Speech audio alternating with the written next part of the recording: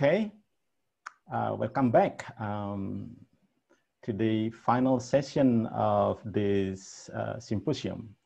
It's my pleasure to introduce our invited speaker for the last session, Professor Jane Simpson.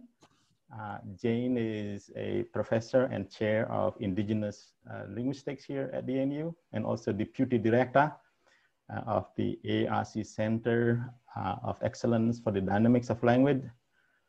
Jane has published widely on topics in relation to the structure and use of Australian Aboriginal languages, including Warumunu, Kurna, and in particular, Warlpiri.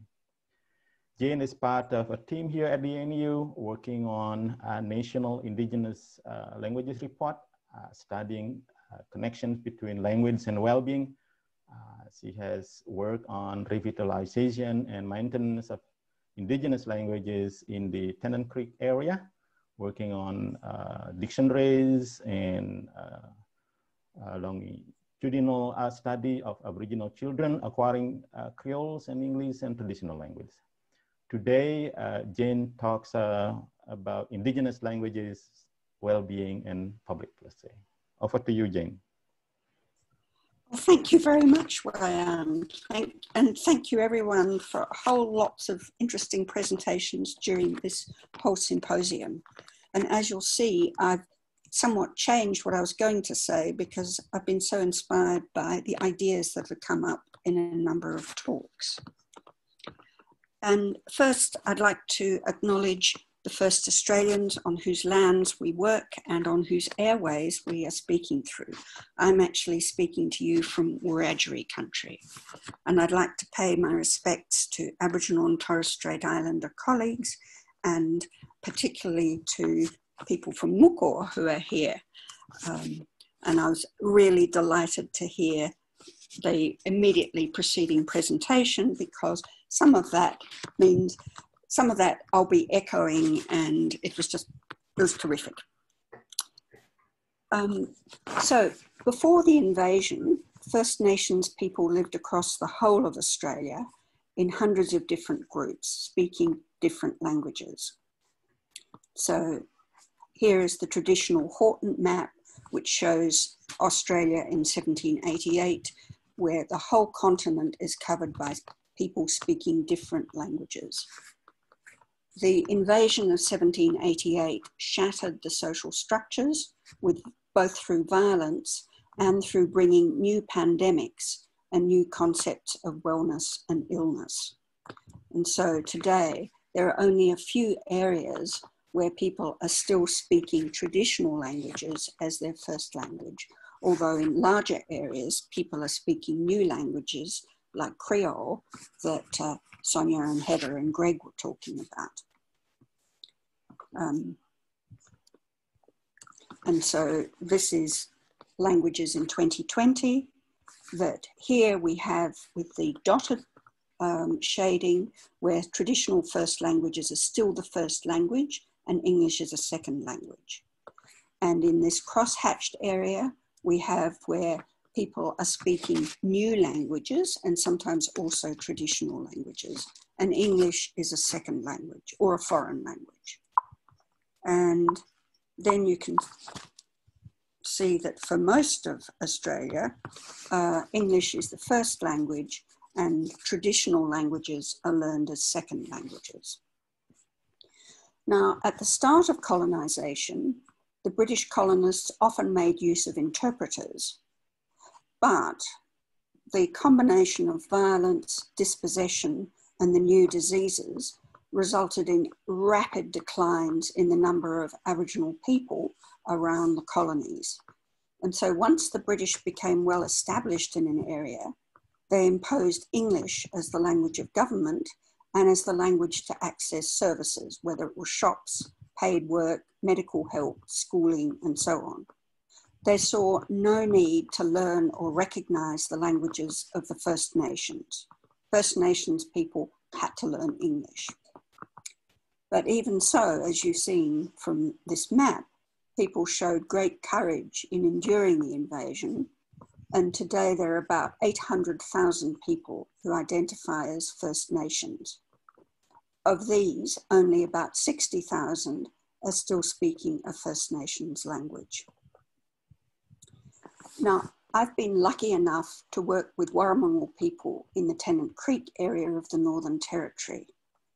And I've heard a bit from them about the uses of traditional bush medicines and about traditional healers, but I really don't know all that much about it, about the whole system of knowledge.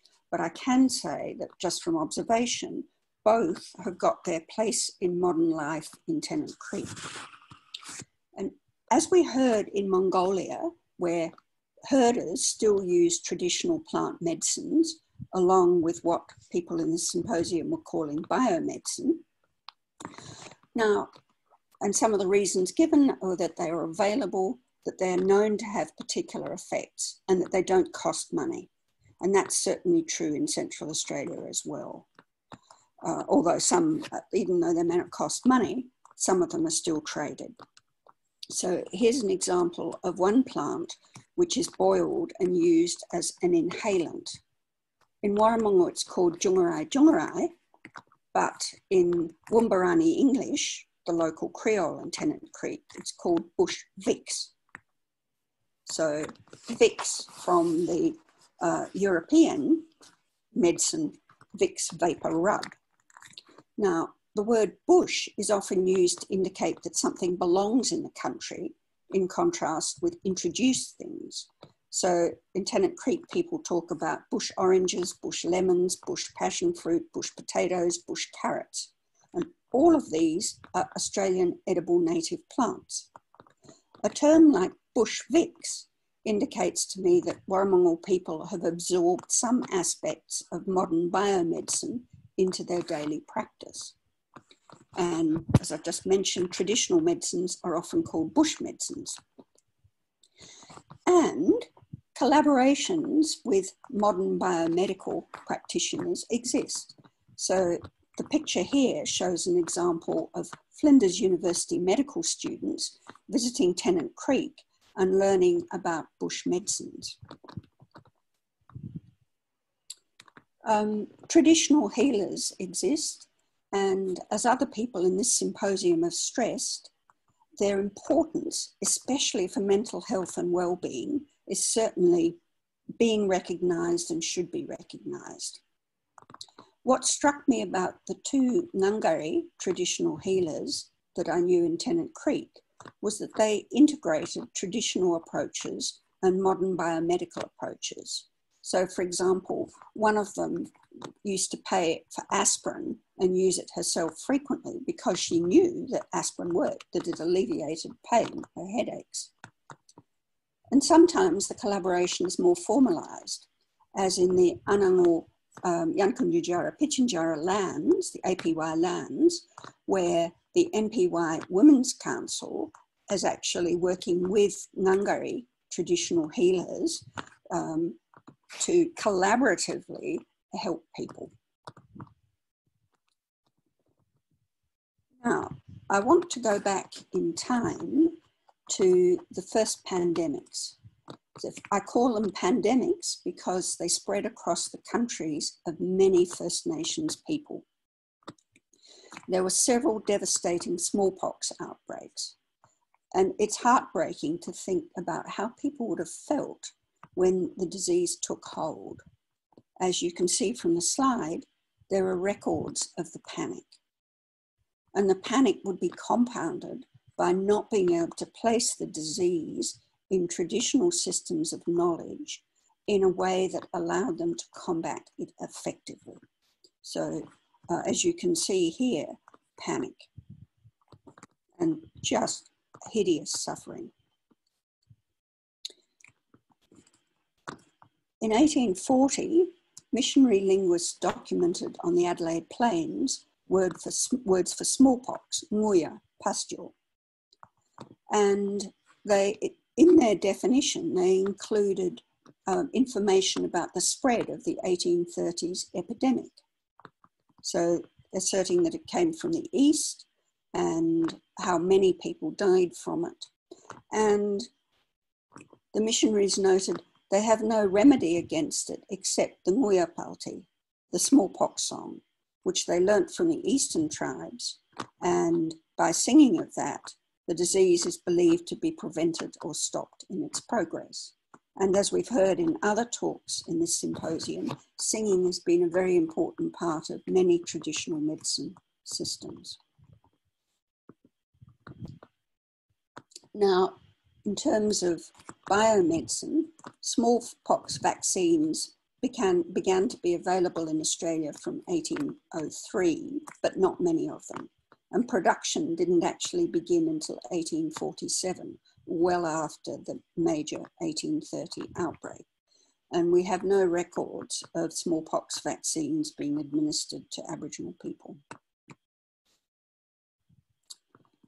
The next pandemic that I want to mention is the Spanish influenza, which we've heard a great deal about recently because of the fact that it came from Europe after World War I. The effect in some Aboriginal communities was devastating. So in a Queensland community, an Aboriginal settlement, Barrambar, even though they had initial attempts at quarantining, of 606 people, 596 caught the flu and 69 died. Again, first-hand accounts, such as the one on the slide, emphasise the panic that people felt. And they adopted a traditional approach, which we could call self-quarantining, namely they fled from the settlement into the bush. But the tragedy was when they fled from the bush, a number of them had already been infected. And so, as it says here, 200 or 300 became ill in the bush. And then it says that officials found the greatest difficulty in getting them back to the centre for treatment. An awful thing about this is first that self-quarantining was too late, but secondly that the centralising in the lock-up hospitals probably helped spread the disease further. And the third illness, rather than pandemic, that I want to mention is kidney failure. So from the 1980s, it became obvious that Central Australian Aboriginal people suffer very high rates of kidney failure. Most of the people that I began working with in the 1980s are dead now. Many have died from kidney failure.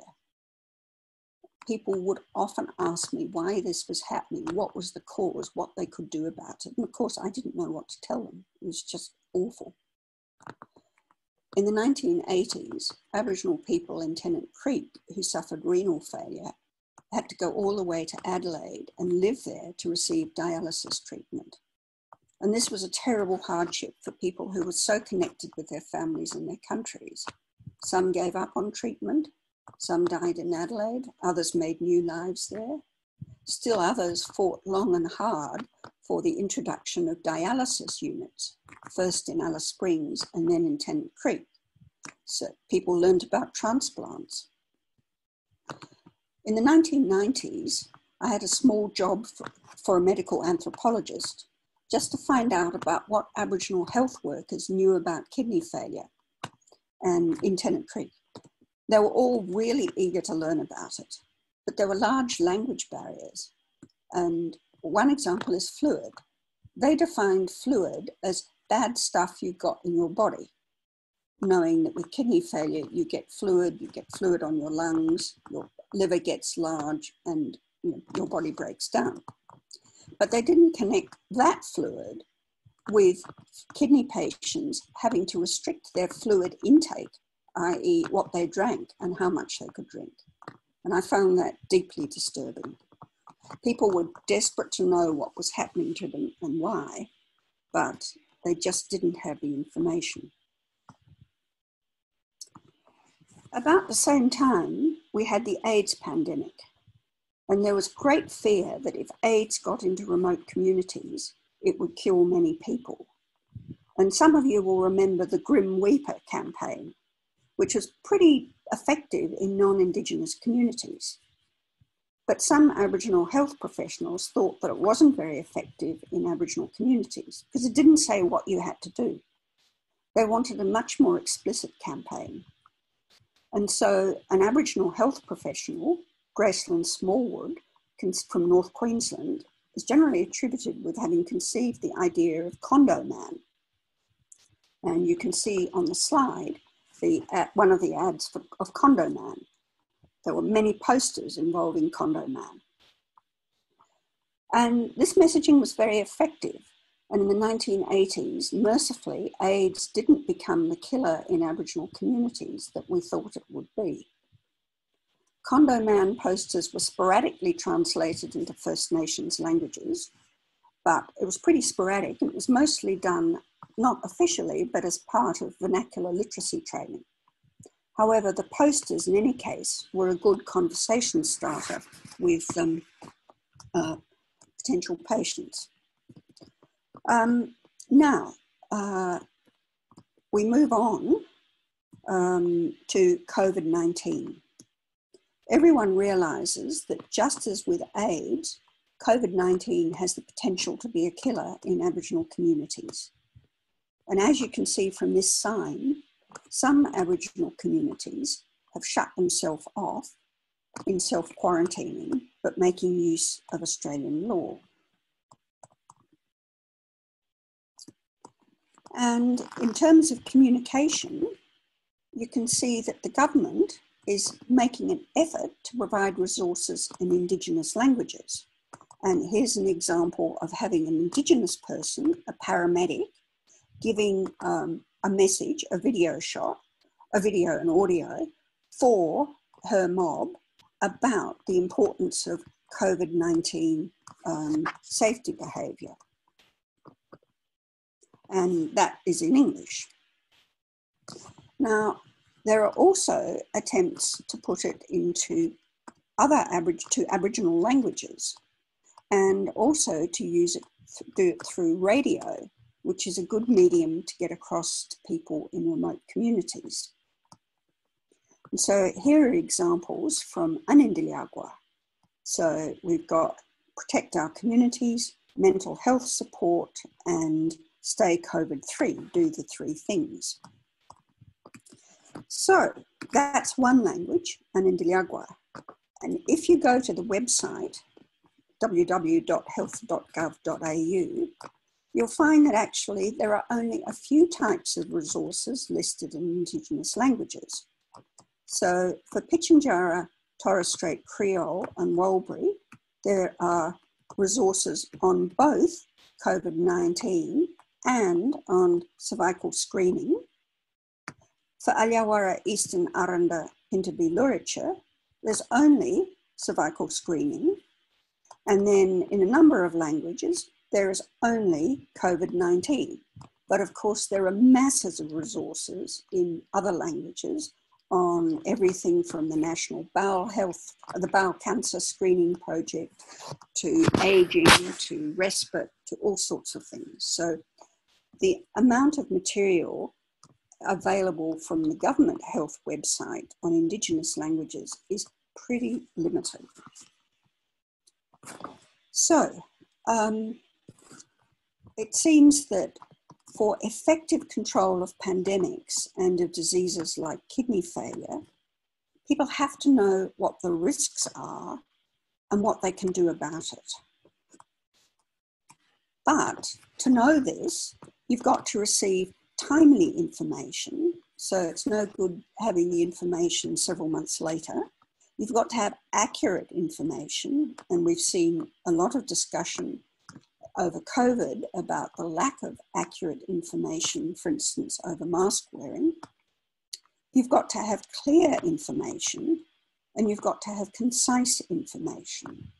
And as we've heard, Google Translate is maybe not the most reliable way of getting information that is high stakes, like this type of information. You also have to have information that people can trust. And that's why it's so important to have people like the Indigenous paramedic who people can relate to and are more likely to trust. And finally, the information has to make sense to people. So they have to be able to fit it into their own frameworks of understanding of health and well-being. And what I've shown earlier or argued earlier is that actually people these days have mixed frameworks, that they recognise both the value of traditional medicine and traditional practices and the value of modern biomedicine, and they're trying to bring them together. What's effective for what? Now, this brings me then to the topic of language rights. So, language is used both to communicate ideas, our communicative rights, and to express associations, to mark our identity as a Creole speaker, as an Aboriginal person, as an English speaker, as an English speaker of German heritage, and so on. And these are emblematic rights. But language is also the means of passing on ways of living and thinking to the next generation. So, education rights. And these three rights are really important. For Indigenous languages in Australia in 2020, we have these three functions and three rights that I've mentioned, and we have different situations. So, for languages as means of communication, we have traditional Indigenous languages, which are still spoken by children in remote communities and in the diaspora. So in the cities like Alice Springs or Darwin or Adelaide, there are lots of First Nations people who speak different languages. And then there are also new Indigenous languages like Creole that Greg and Sonia and Heather were talking about. And then there is language as emblem. So traditional Indigenous languages may or may not be spoken in everyday talk, but they're still very important to everyone. And then we have new Indigenous languages, which are also emblematic, marking people as speakers of Creole. And then finally, we have the uses of traditional or new languages in education. And this is rarely recognised. And we've been lucky to hear from the people from Nuko about, a really successful example of bringing in what people's home languages is into the school context to share ideas and information. Now, in terms of recognising these rights, internationally, we have the International Covenant on Civil and Political Rights, which was agreed on in 1976 by the United Nations. Australia didn't sign up until 1980, and it has some relevant articles. So in the case of having criminal charges, everyone should have the right to be informed promptly and in detail in a language which they understand of the nature and cause of the charge against them. And they should have the free assistance of an interpreter if they can't understand or speak the language used in the court. So this is what I've been referring to as communication rights, the right to receive information in a language you understand. But notice that this is just restricted to legal high-stakes situations. And then there is the right to use your own language. So this is, in a way, an emblematic right, but also a communication right, that minority people should have the right to use their own language. Unfortunately, the covenant doesn't say anything about the right to receive other information in your own language. So no right to talk to governments in your own language, no right to talk in hospitals in your own language or get an interpreter there. So in 1979, an Indigenous public servant, Gloria Brennan, wrote a report on translation needs, and she really urged the importance of translators and interpreters for getting across high-stakes information. However, there was some effort in the 1980s with translation and interpreting courses in Bachelor College in Darwin, but there was long-term resistance to it. And I think the resistance can best be encapsulated by what Dennis Burke, who was the Northern Territory Chief Minister in 1999, so 20 years later, this is what he said. He rejected the need for an Aboriginal interpreter service, saying, "To my mind, that is akin to providing a wheelchair for someone who should be able to walk." And he said it was a disgrace that Aborigines still needed interpreters or translators. And in a sense, it is a disgrace in that it shows how poor the education has been in terms of giving people access to the dominant language in schools. Now, today, the federal government says in print that interpreting is critical for effective engagement between government and Indigenous people whose traditional language is not English, and it helps fund interpreting services in some places. So we have the Aboriginal Interpreter Service in the Northern Territory, and we have the Aboriginal Interpreting WA, which used to be the Kimberley Interpreting Service. And in principle, the federal government also supports language use by funding the Indigenous interpreting sector to provide, train and accredit Indigenous interpreters. But in practice, there are far too few Indigenous interpreters and far too few people have access to training. So, I mean, this is an area where we really need to work harder. And again, people from Nuko will be able to talk about this, especially with respect to Creole. But we also need to go beyond interpreting. We need to share information so that we have shared systems of knowledge in which information, important information about pandemics or kidney failure can be fitted. The best way to do that is through education. But what we need is both ways education. And on the slide, I've put up what I think is a very important statement by Yolngu educators from Arnhem Land.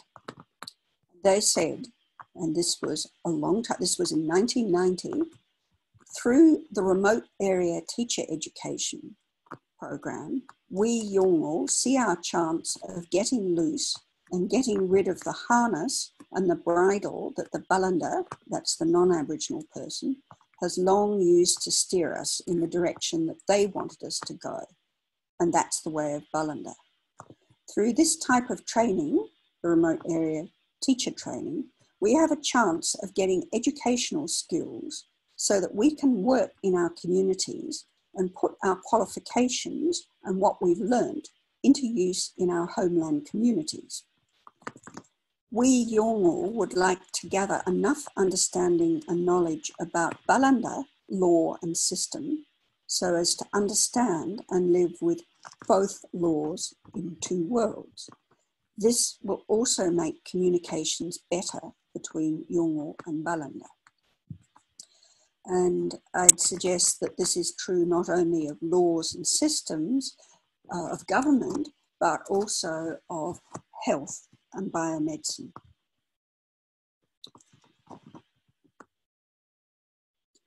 And this is not to discount Yolngu knowledge in any way.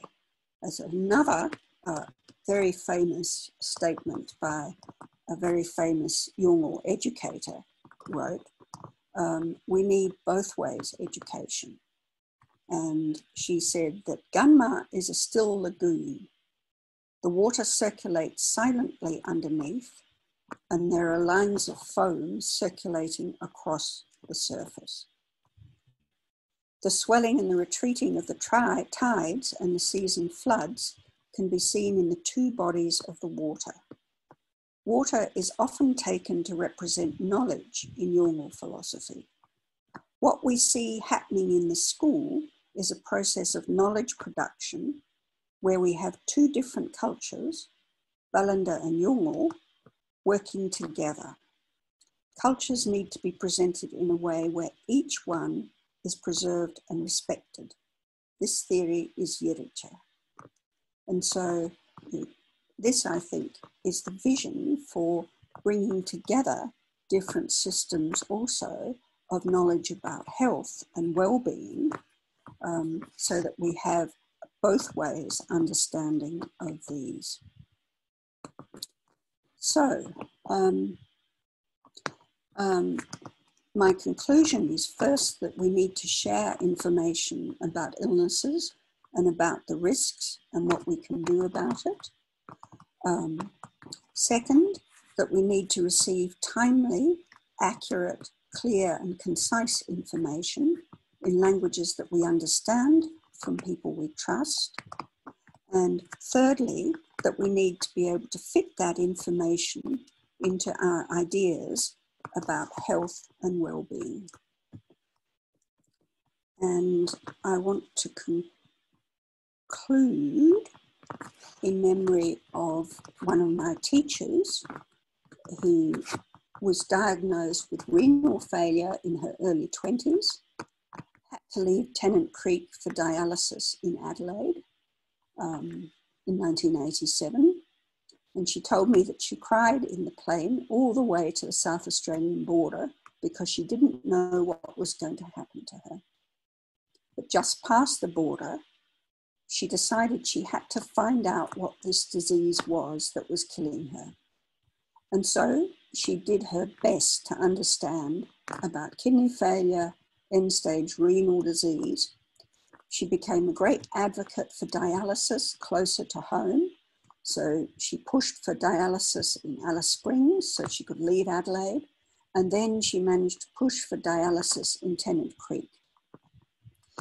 She was one of the longest surviving renal patients in Central Australia. 33 years on a transplant and on the machine. Farewell.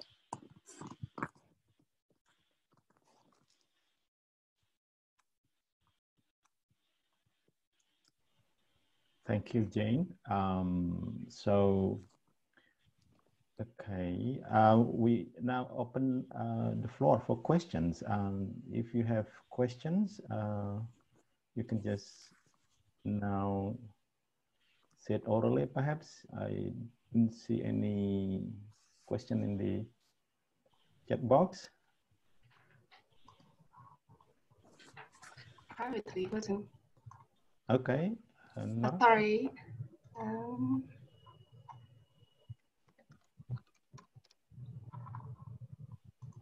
Okay, Nora, you can just say. Thank you very much, Jane. It is very informative.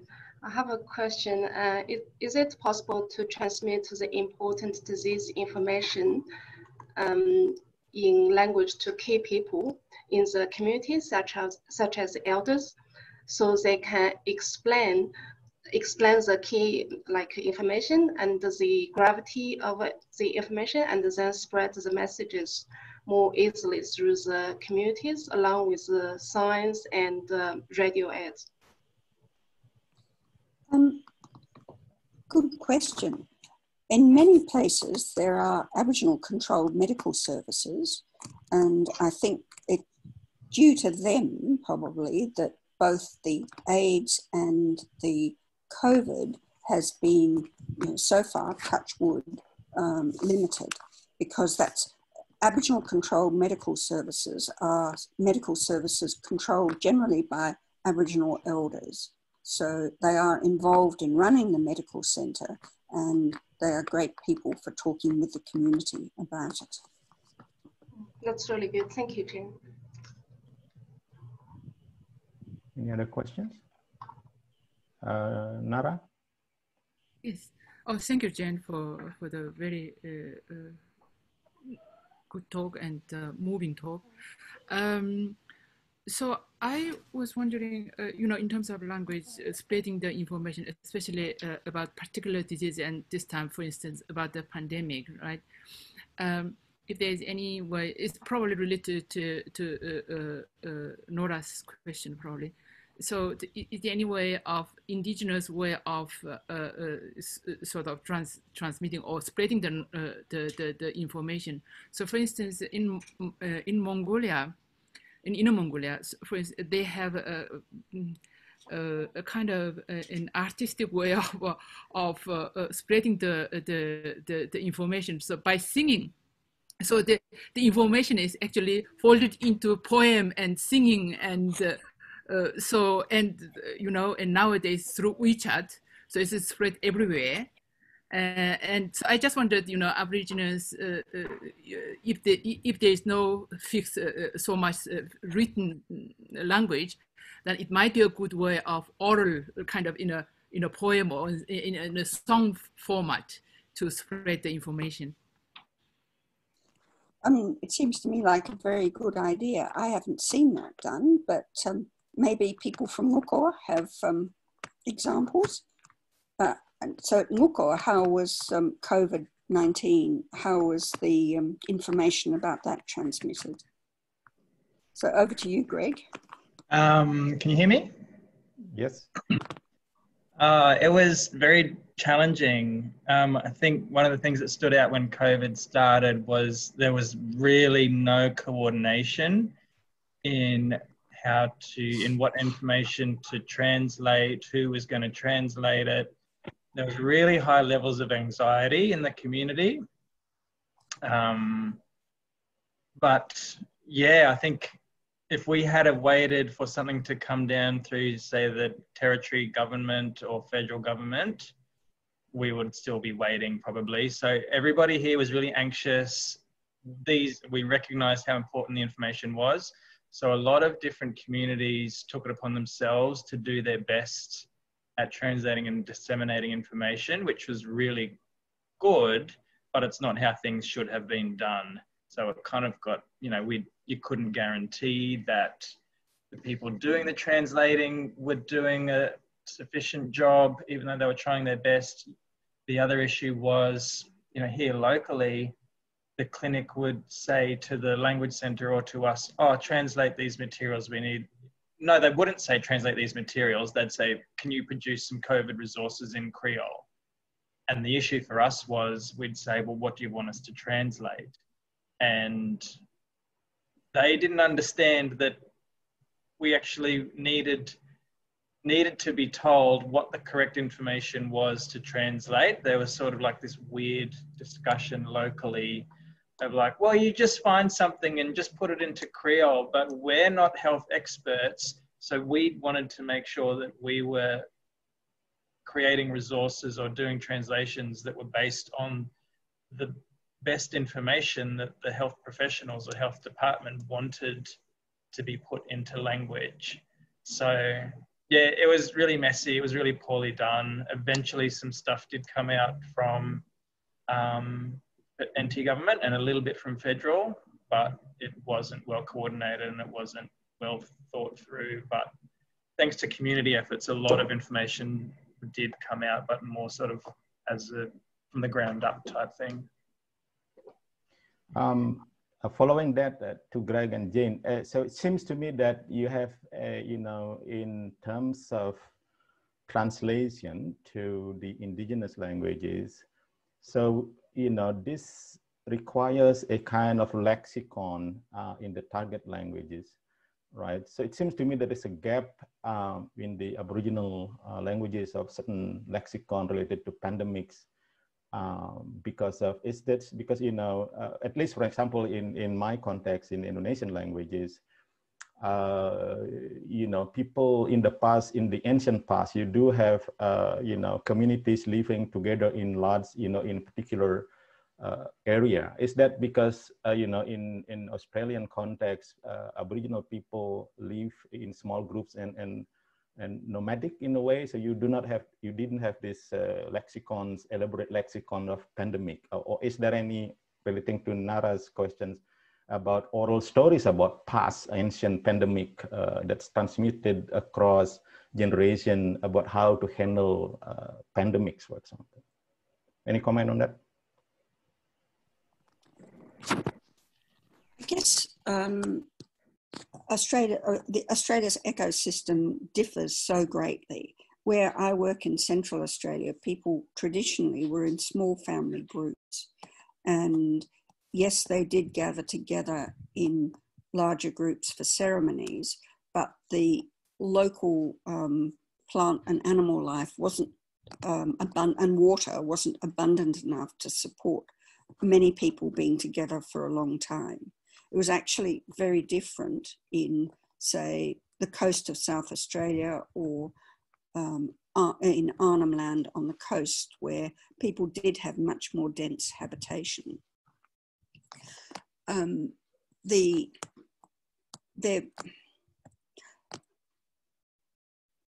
There certainly the words for smallpox appear to have spread across Australia. So, and it's some of them, I mean, allegedly, actually one of them is related to a Macassan word. So people on the northern coast may have contracted illnesses or major illnesses from Macassan traders. But yeah, that would be, I haven't heard stories about the equivalence of pandemics, but I have heard stories of ancestral beings causing different kinds of illnesses. Do you want to comment further, Greg or John? My comment would just be to say that what we had most difficulty with translations is not something like pandemic, which I felt in Creole you could get across with the term like a big sickness, you know, affecting lots of people. You can explain that fairly easily in a way that makes sense. But it's terms that you don't really have equivalents for in Indigenous languages like germ and virus. They were so crucial to the health messaging, what a germ is, what a virus is. But because you can't see them, they're microscopic, that requires an element of trust in populations, that if you say to someone, this is what a virus is or this is a germ is, but you can't see it, it requires who's listening to you to trust that you're giving them the right information. And those two concepts like germ and virus were just such a foundation to all the health messaging. So if you don't believe or understand what a germ or a virus is, then you don't know why you're supposed to cover your mouth when you cough. You don't understand why you're supposed to be 1.5 meters away from someone. So to me, it was those concepts that were really kind of more crucial ones to the health messaging that we were trying to do around COVID. I'll give another example which is an example from Arnhem Land, where they began describing kidneys as the equivalent of petrol filters and talking about what happens when the kidney gets clogged as being like what happens when a petrol filter gets clogged. And that metaphor turned out to be really useful for explaining problems with renal failure elsewhere. So sharing metaphors or and analogies that work is, I think, an important part of the health process.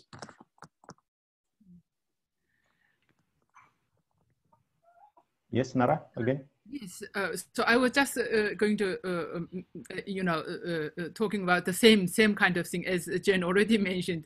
So the metaphor actually works very well. So we don't have to, for general information, we don't have to talk about, what is germ. Basically, to spread the importance of washing the hands or this kind of simple thing. It can be done in normal concept or language, or even with metaphor, right? So if we're too much focusing on the scientific translation of the information, then we wouldn't get anywhere with, or at least very slow to get to achieve the goal. Angela? Yep. Hi, thank you, Jane, for very informative presentation. So I have a question. It's about the relationship between a language and the belief system.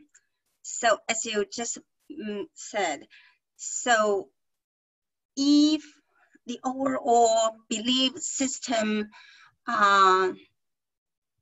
of health and well-being is quite different from the Western concepts of how biomedicine affect human body and overall well-being. So how can you fit the health information such as in the context of COVID-19 to fit with the belief system of the local people? So the translation of the language can work well within the social cultural context of the belief system.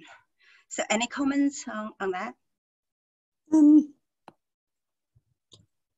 I guess what I'd say is that people are generally fairly practical. If they see that something works, like aspirin, then they will adopt it. And similarly, there was a great deal of concern in the early days about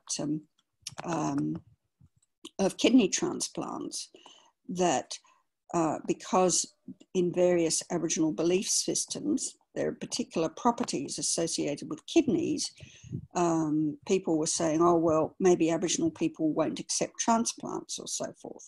But in my experience, when people realized that transplants meant they didn't have to go on dialysis and they could lead an almost normal life, people were quite prepared to be practical and pragmatic and not only accept transplants, but work incredibly hard to try to get a transplant. Yeah, thank you for that explanation. I just recently have some friend in the States telling me about an quite extreme example of someone when he was very close to death from COVID-19.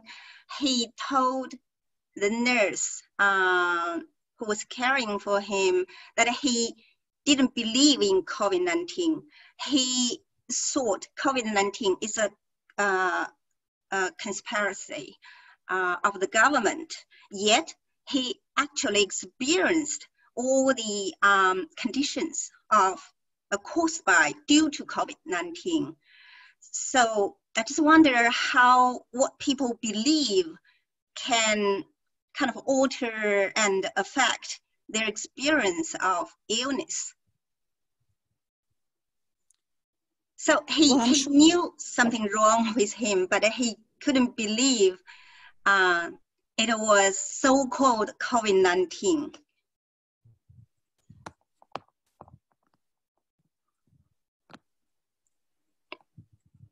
Yeah, I mean, I'm sure that what you believe has a strong effect on what you do about your health, what you're prepared to accept.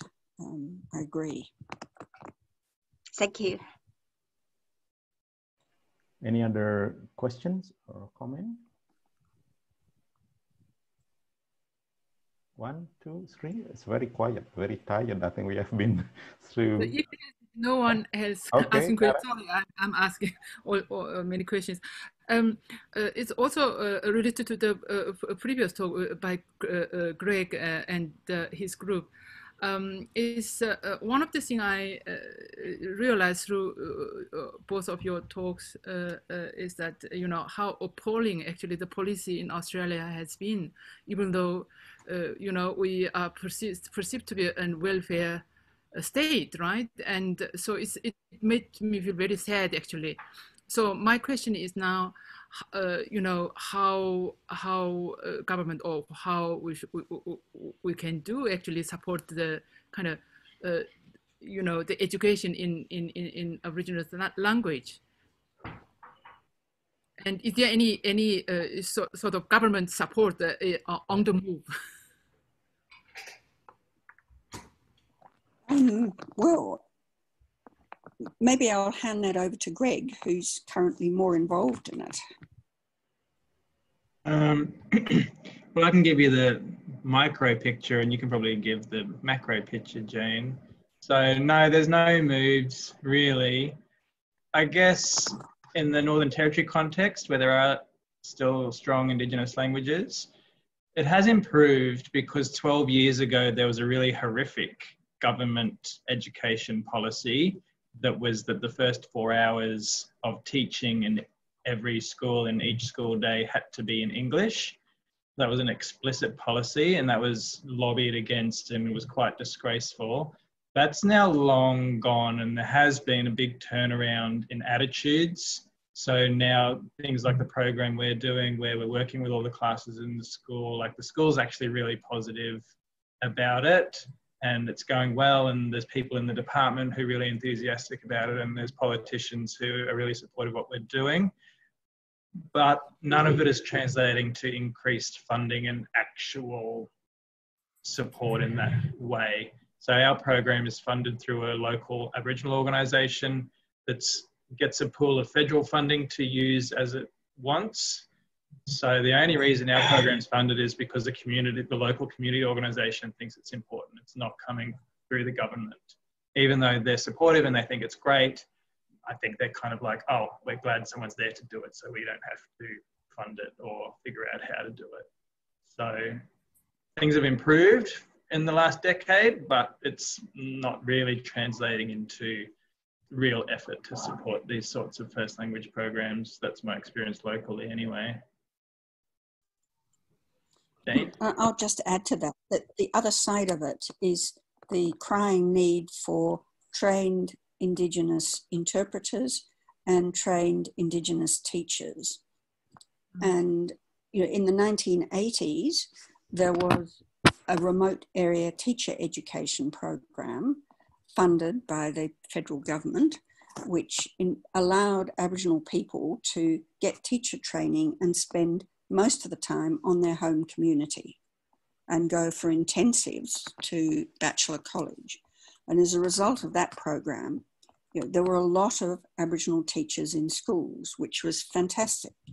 But that program was basically disbanded. And so now, the last I heard, there were fewer Aboriginal teachers in Northern Territory schools, trained Aboriginal teachers, than there were in the 1990s, which is deeply shocking because education improves when you've got people who you believe that you can, who are like you as teachers. It makes it seem possible to you. And the other side is the need for much more interpreter training and access to interpreter training for the speakers of Aboriginal languages who by and large live in remote communities. So those are the two things that I think really are, also, we've been working on the National Indigenous Languages Report, as was mentioned in the introduction, and part of the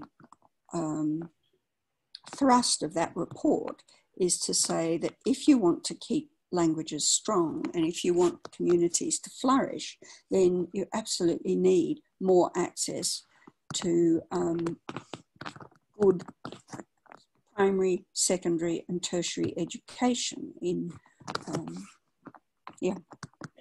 Okay, thanks. We have questions in the chat box. Mary's question, I think it's already answered. Has any of this messaging been done through song? I think it's already a question by Nara earlier and discussed, right? Do you want to add any comment on that, Jane?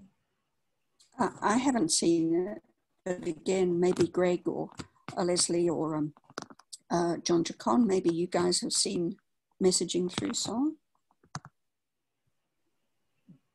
No, okay. All right. John has a question. You unmute your mic, John. Okay. Sorry.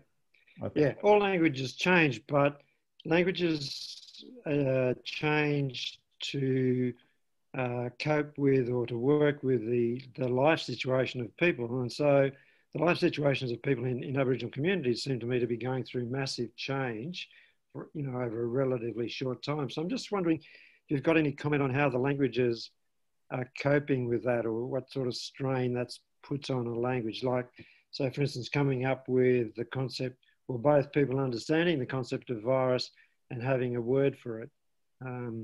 So yeah, what an impact it has that things are changing so rapidly on the viability and strength of language.